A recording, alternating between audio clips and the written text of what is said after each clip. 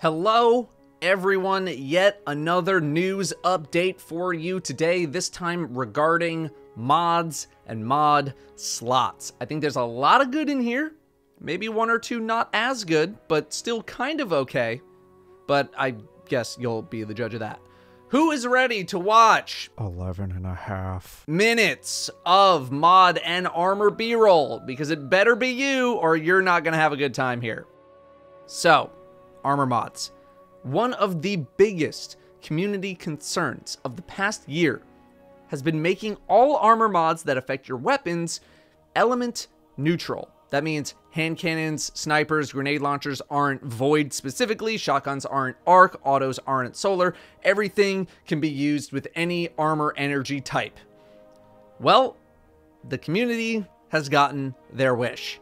All of the weapon-oriented armor mods have been changed to any energy type. In addition, all arc charged with light mods now activate their second perk if you have any arc mods, or any other arc charged with light mods socketed in any other armor piece that you're wearing. While I personally didn't mind having to make decisions on my armor elements, this change is certainly going to make things a lot easier to manage for literally everyone who plays this game. This is great news to a lot of people, and I think that's all that really needs to be said. Fewer armor pieces are needed, you can start clearing out your vaults, less farming required, less RNG, music to people's ears, I assume. However, this means that your mod inventory is going to have a lot more pages because of normal mods and enhanced mods clogging things up. Or will it? You see, Bungie thought of that too, and that's part of the reason why they're completely ditching normal mods and replacing them with the enhanced versions of the mods.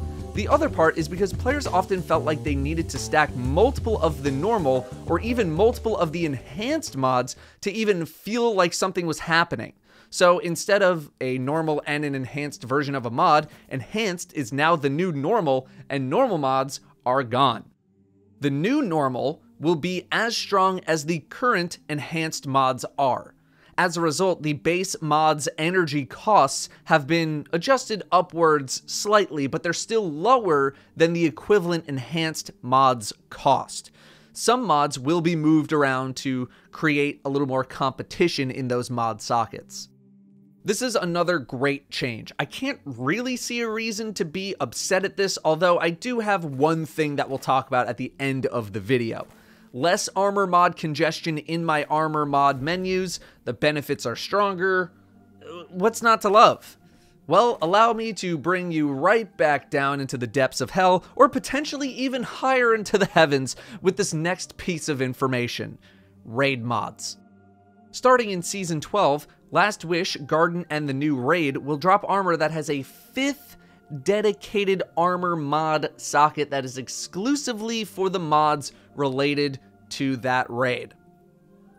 Okay, Datto, that sounds pretty good though. What's bad about that? Well, how about the fact that this is not retroactive? Last Wish and Garden armor obtained before Season 12, aka Beyond Light, will not have this socket, but at least we'll still be able to use said mods in the socket that they currently go into right now. Oh, we're not done. Now, this is the big one. This is the big one right here. Anti-Taken mods, aka Taken mods, from Last Wish will only function in Last Wish. Anti-Hive mods, aka Hive mods, from Leviathan raids will be deprecated. Anti-Fallen mods, aka Fallen mods, from Scourge will be deprecated. Barrier mods, armament mods, they are basically dead. Why?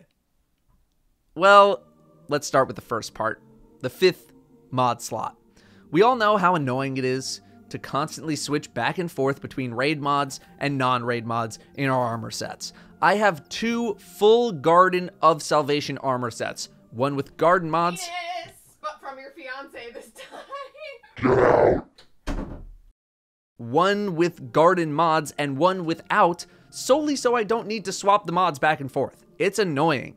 The 5th slot makes it so I only need 1 set now because the 4th slot that I normally needed to use for the raid mods can be used for anything, while that 5th slot can hold the raid mods. That's great. That's amazing. That's a great quality of life change in many ways. Now raid mods will feel like a true bonus to your gear set as opposed to replacing your normal mods.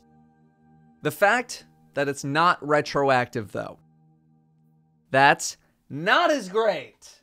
People have been farming the raids for weeks now, thinking that they'd be set for the future.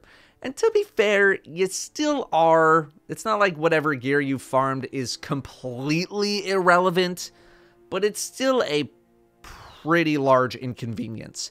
I don't know if this is an intended decision by Bungie or if this is the result of some behind-the-scenes engineering that just couldn't make it work out, though. You know, I just don't know. Either way, it's unfortunate, to say the least. But let's talk about the future non-power ammo dropping ogre in the room. Raid mods. They're dead. They're really super dead. I mean, Last Wish mods aren't, but, you know, let's be real. They're dead. And personally... Oh, which way is he gonna go? Oh, which way is he gonna go? Personally, I'm kind of happy that armaments are dead, but this is pretty much a love it or hate it decision. You're either tired of armaments or you love armaments. No amount of arguments will ever change your mind, so I'm not even going to try. I think armaments are at least top 3 in terms of why Gambit is not fun.